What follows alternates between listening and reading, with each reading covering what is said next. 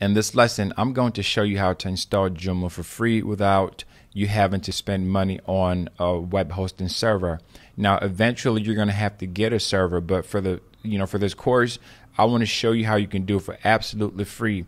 Now, Joomla.org have a service where you can launch a website and try it out for 30 days by going to Joomla.org. You notice that you have to download and you have to launch.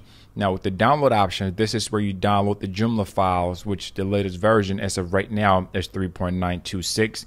You download it and then you upload it on your web hosting server. So we're going to bypass you having to get a server for now, so you can kind of see how the whole process works.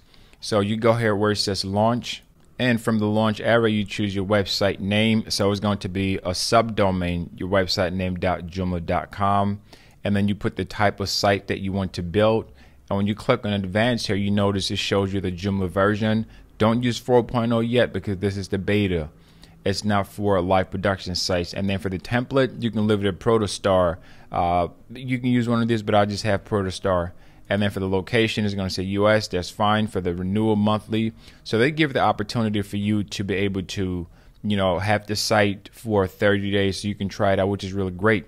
And if you wanted to sign on, I think it's like $5 or something like that per month.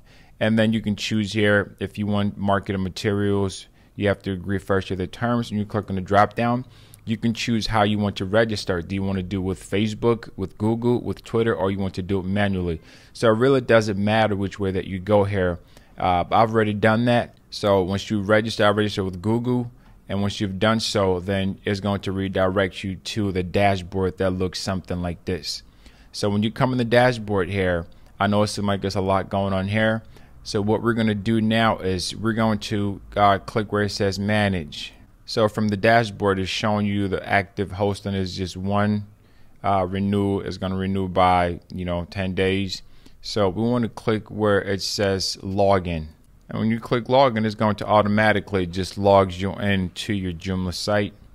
And if you click where it says just the name, you can also see what the front end looks like. So right now the front end is very simple and is very basic, just exactly what you need. So this is a simple starting point for you to understand how Joomla works. So we're going to go now to the back end here of Joomla, and you see an update. So let's click to update. And where it's asking for your permission, I'll just leave this as always. You can always change that later on. That helps Joomla out with some data that's from your the site. So you click on install the update, and then once you're done, you get this message: your site now has been updated to the latest version of Joomla.